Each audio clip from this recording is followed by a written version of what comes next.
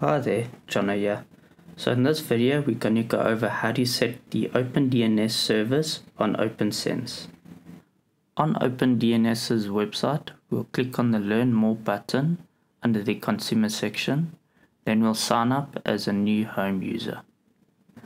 Now just as a note, the password can't be too complex or have too many special characters. It can only have the exclamation @ or the hash characters. If you use any other one, it will not accept your password when trying to log into it.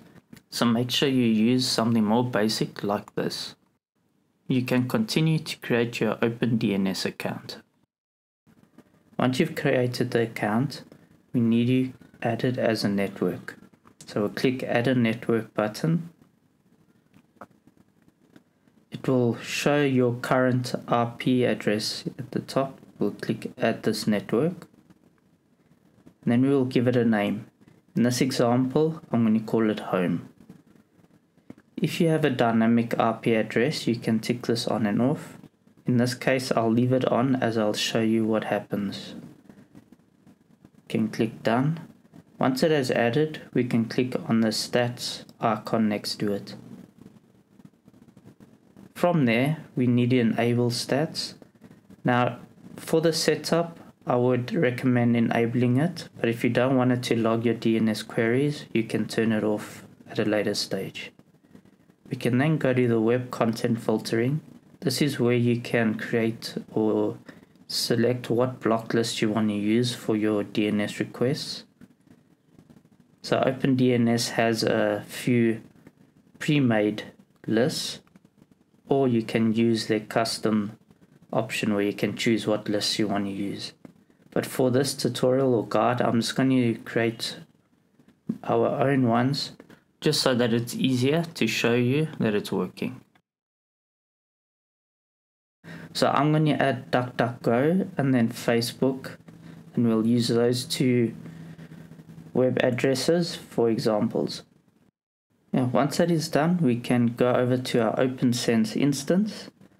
And just to show you, if you go under System, Settings, and then General, make sure that the DNS servers are blank and that the override option is ticked off. The OpenDNS service will fill that in for us later.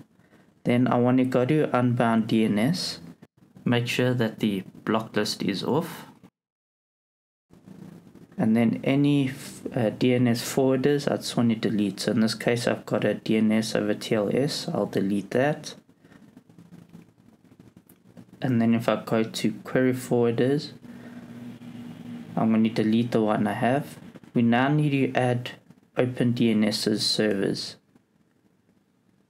So if we go back to OpenDNS and you scroll to the bottom, you'll see there two IP addresses.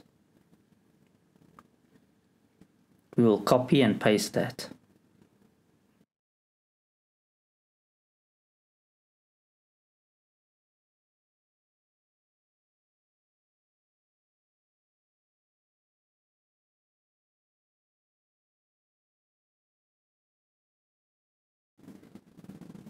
Once we've got them, we can apply it.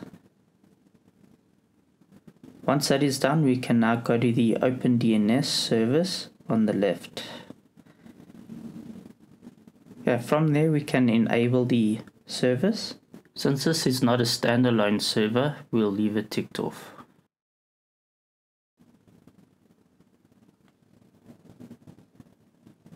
Your username is the email address you used to sign up, and then you'll put your password. The network is the name we gave the network when we created it in OpenDNS. So in this case, it is Home. You can save it and then click the Test and Update button to apply it. If everything goes well, you'll see good, and then you'll see your current IP address. As you can see, this has changed from the IP address that I used to create the network on OpenDNS. If we go back to System, Settings, General, you'll now see that the OpenDNS service has added its IP addresses to the list, so don't delete those. When you go back to OpenDNS's website and refresh, you will notice that the IP address would have changed to your new address.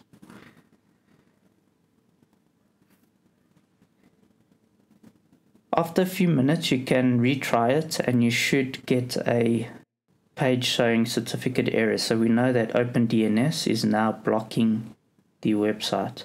However, since the certificate is incorrect, we need to install OpenDNS's certificate.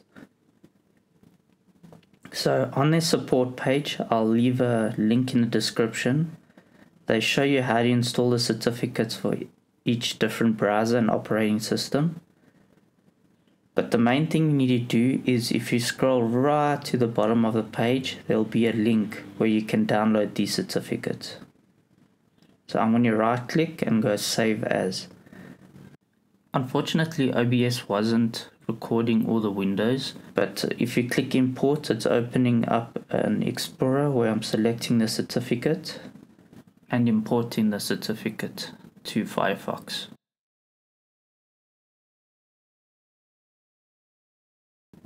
Once imported, I will refresh the page and we should be presented with the Cisco block page.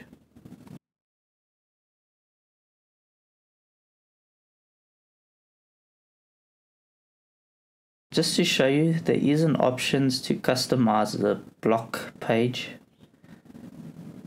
However, I tried to customize it and I just couldn't get this to work, or I'm not understanding how it's supposed to work. So how I understand it is, whatever item is blocked, it should either use that image that we have uploaded, or if you customize the message in the block page, it should show that message. However, I was unable to get it to work.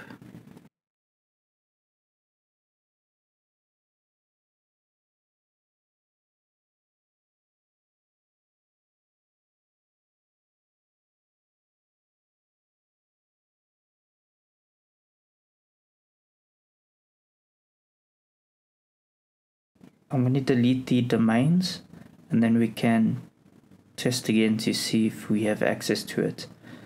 Now, just to note, if you see that it doesn't update even after a couple of minutes, it's most probably that this is cached.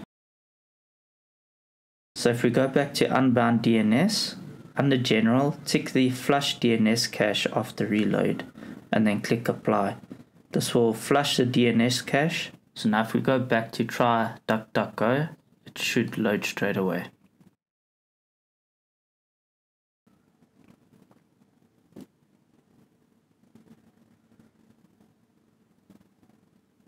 Okay, just want to show you a few extras that you can do in OpenDNS. Under Advanced Settings, you can turn Smart Cache on and off and Dynamic IP Update on and off if you have a static IP. And then under Security, you can enable or disable extra features like malware blocking, for example. And of course, under Web Filtering, you can change or add your different filters. If we go under Stats and we clicked on the block domains,